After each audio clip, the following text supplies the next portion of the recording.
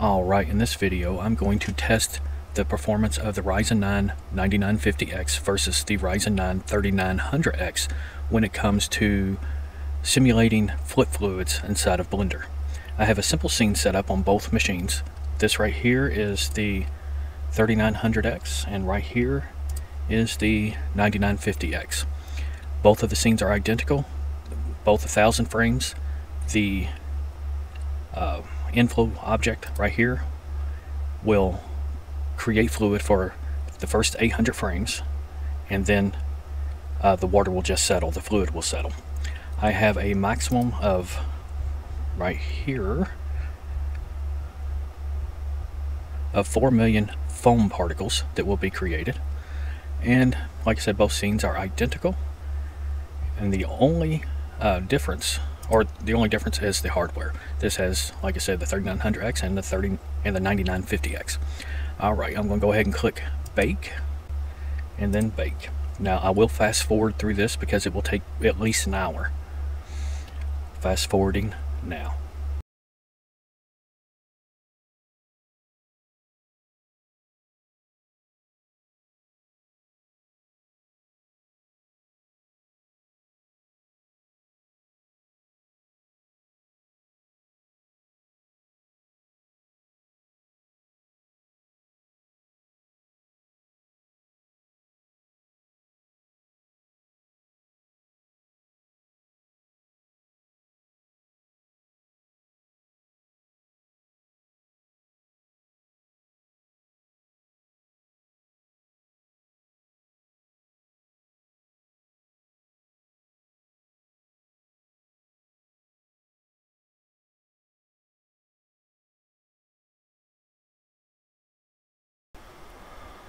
Alright, I got about 30 to 40 seconds left on this one over here, the 3900X.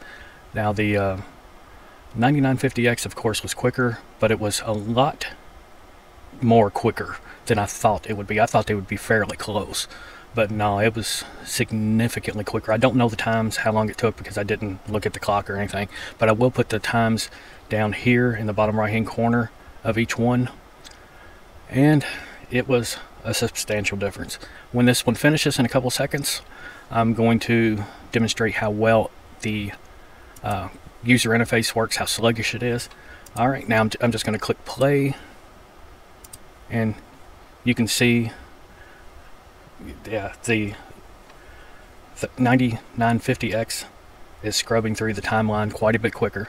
It's still slow because, I mean, when it comes to flip fluids, the bake files are generally huge.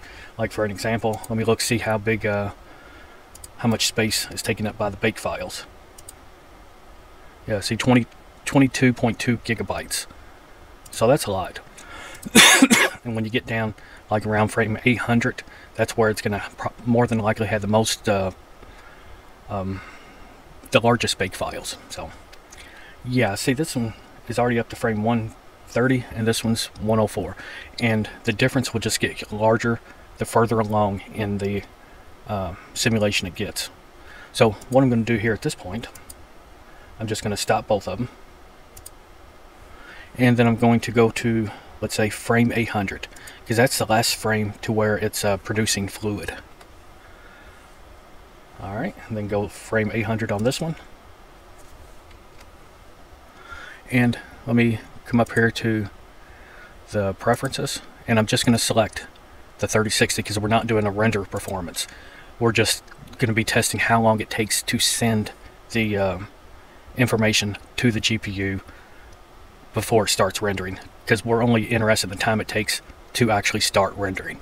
Alright, and the reason why I'm using 3060 is because in this slot right here, it's essentially using all 16 lanes at 4.0 speeds, just like this one, so it would be a fair comparison.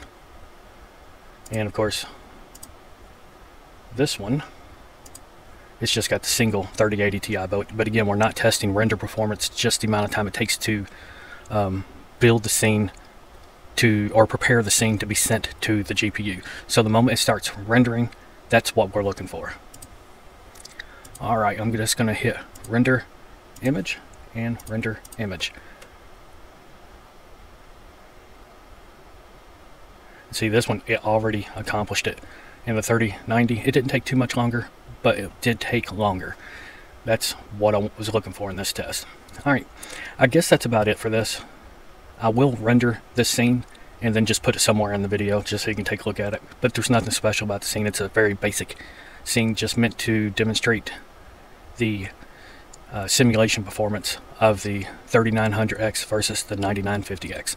If you have any suggestions about other tests you would like me to perform, let me know. Guess that's it. Later, people.